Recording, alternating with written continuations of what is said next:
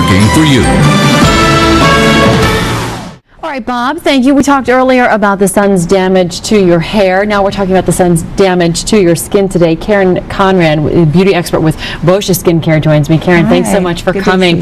Boy, you have a machine we're going to talk about that looks at the skin damage under your skin, and it's quite frightening. What does this tell us about your skin or our skin as the sun creates all this damage? This is a skin scanner that is professionally used in doctors' offices and esthetician rooms so they can evaluate the lower layers of the epidermis. So what you can see when you stick your head on the other side and the esthetician will be looking through the front part of the machine, when the light is on, the violet light will expose dark circles, it'll expose broken capillaries, sun damage, dehydration, and we can evaluate each individual's personal needs for their skin and then make appropriate recommendations for hydration or for vitamin C treatments to reverse sun damage. And I was just asking you, there was just a picture on of what the end result is from the machine. Here we go again. And what do you do with this information? What do you see on this picture?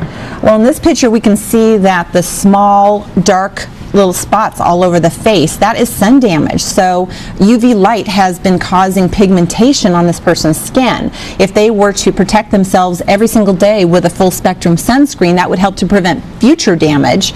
And also she can use a vitamin C treatment that will help to repair some of the damage that's already happened. So it's good to take an in-depth look at what's actually going on under the surface of your skin and know what to do. Can you reverse the damage? You can. You can of course prevent it from using sun protection and other treatments that can revitalize new skin cells to come to the surface.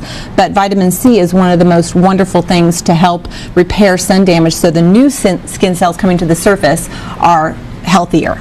Wonderful. And we want to talk about an event at Easton tomorrow. Talk about this. It's going to be at Easton at the C.O. Bigelow's from 11 to 5. And what will you be doing there? At C.O. Bigelow's, it's a beautiful apothecary, and we have got several estheticians and specialists on hand who are going to be skin scanning your skin, so you'll individually be able to see your skin's condition. We're going to be doing treatments, serving green tea, and we'll even have a fitness expert there. So it's a total wellness day at Wcmh. That is great. Karen, thank you so much for coming. We hope people go out and check out what's going on with their skin. Today's probably not the best day to to talk about skin damage because there's a lot of that out there today, Bob. Yeah, there's a lot.